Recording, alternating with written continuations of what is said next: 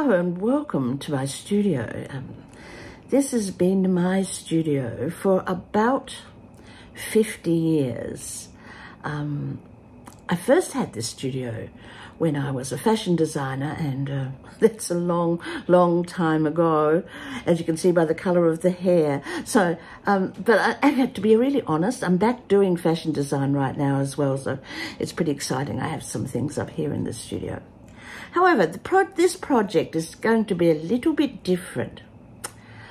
I spend a lot of time travelling. First of all, of course, it was for teaching all over the world. I was away about 10 months of the year. But now I'm home a little bit more, sort of, because I also now have my own travel company where we study textiles and we go to wonderful places around the world, very small tours, and travel and look at textiles and art and culture and all of those. Food too as well. Look at all those wonderful things.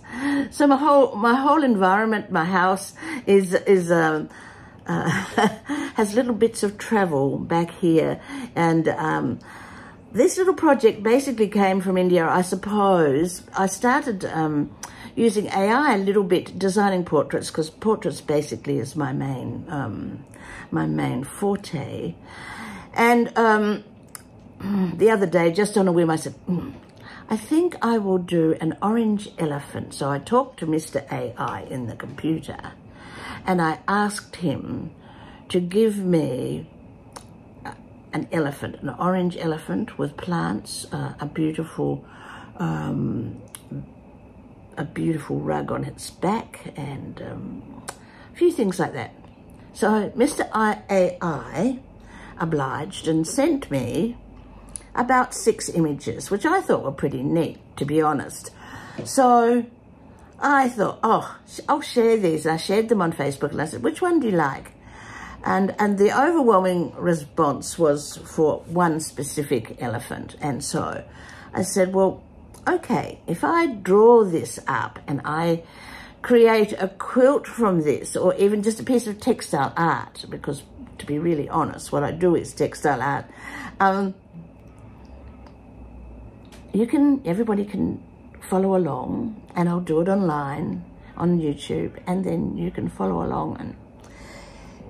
And also, using the YouTube channel, we'll be doing videos when we travel, so that's another reason. But wherever we travel, the inspiration is always there, you know, and I don't stick to one genre. Sometimes it's whimsical, like this one, which I would very often, you know, I just draw it out of the head, but this was just a little test. So it's an experiment.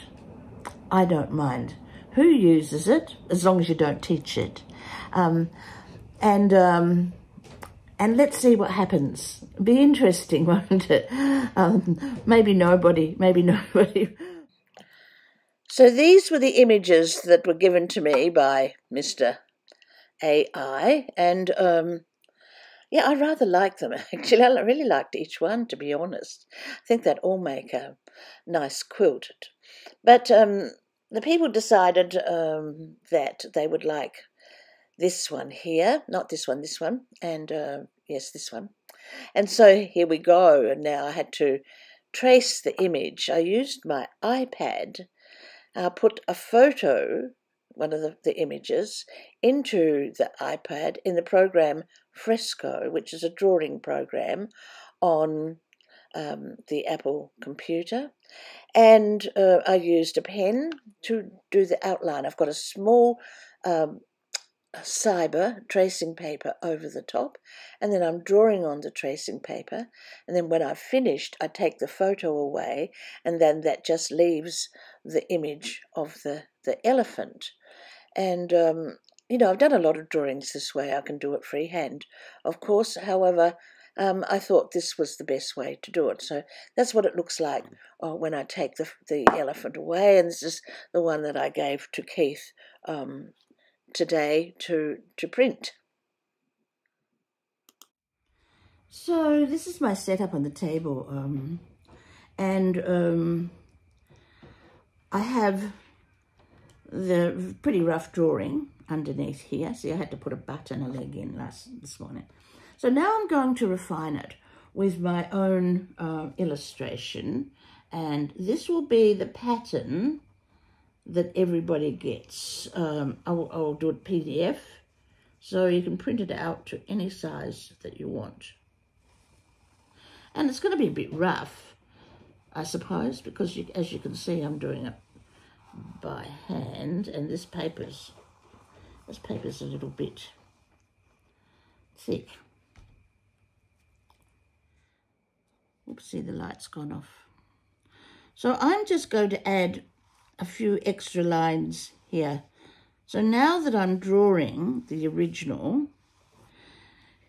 it will be just a little bit different, so I'm going to add little things in like this on the tail, and I could actually stitch that down by hand. I could stitch it by machine. I could do all sorts of things. I could just lay little bits of thread there. Now, there were on the AI drawing, they had some marks like this. These were the marks that were on there, and I'm going to add them because I think they're really great for the quilting lines. You know, you could quilt on there, so to give it some dimension.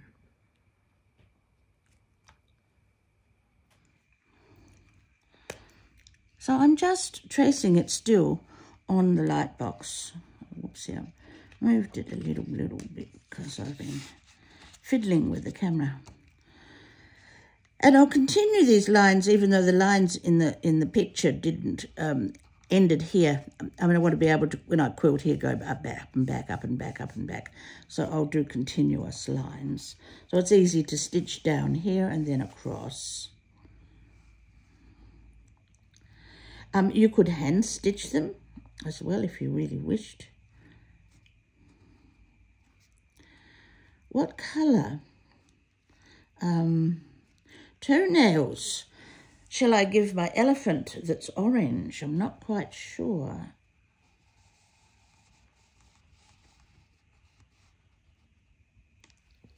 And once again, I'll do the same here with these lines. I'll take them all from there.